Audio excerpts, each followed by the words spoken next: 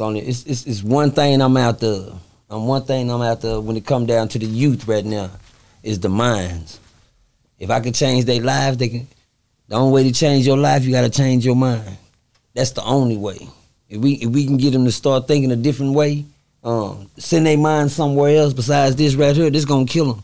The biggest drug on the world that you don't even gotta take. Everybody on it right now. That's right. Everybody on this drug right here. This drug right here is killing everybody. This drug can get you killed. This drug can get you money. This drug will mess you off. And this drug right here, they give it to the kids too. Yeah, we on Boss Talk 101. Yeah, we gonna talk.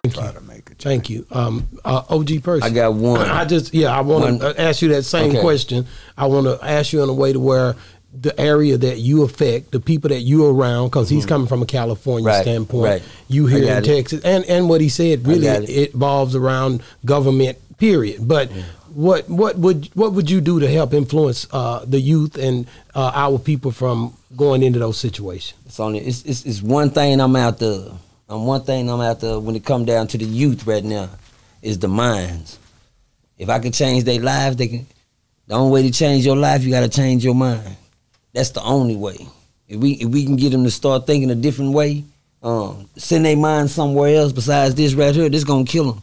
The biggest drug on the world that you don't even gotta take. Everybody on it right now. That's right. Everybody on this drug right here. This drug right here is killing everybody. This drug can get you killed. This drug can get you money.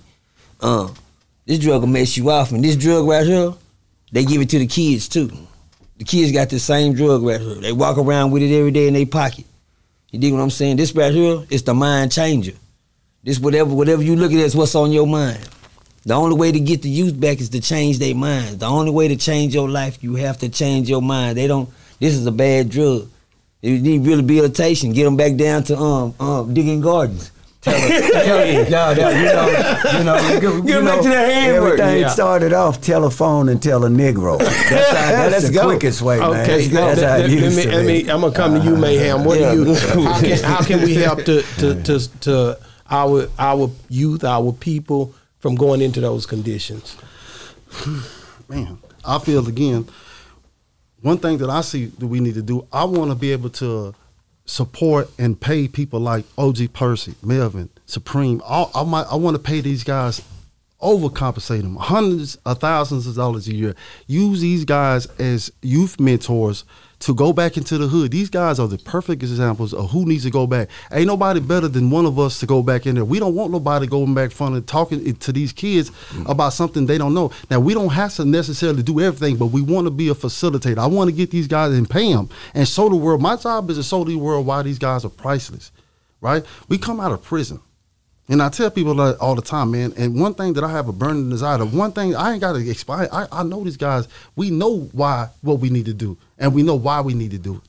I ain't got to explain to these guys why they need to tell these kids why to stay out of prison. See, because if I can't talk to him, he can. If he can't talk to him, he can't. But we don't have nobody who really will support these guys because they're going to look at him and they're going to judge him by his past and they're going to question his ability. They're going to question his character.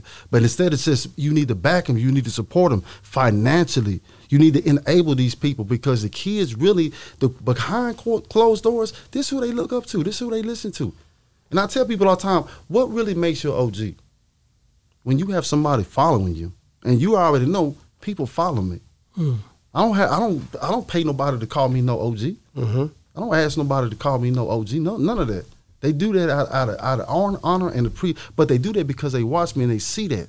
And what I try to do is try to limit my talk and show them by action. But 50% of what I do is talk good.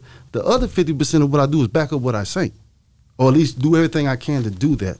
You feel me? So what I'm trying to do is to show everybody that I know that just because I've been in prison.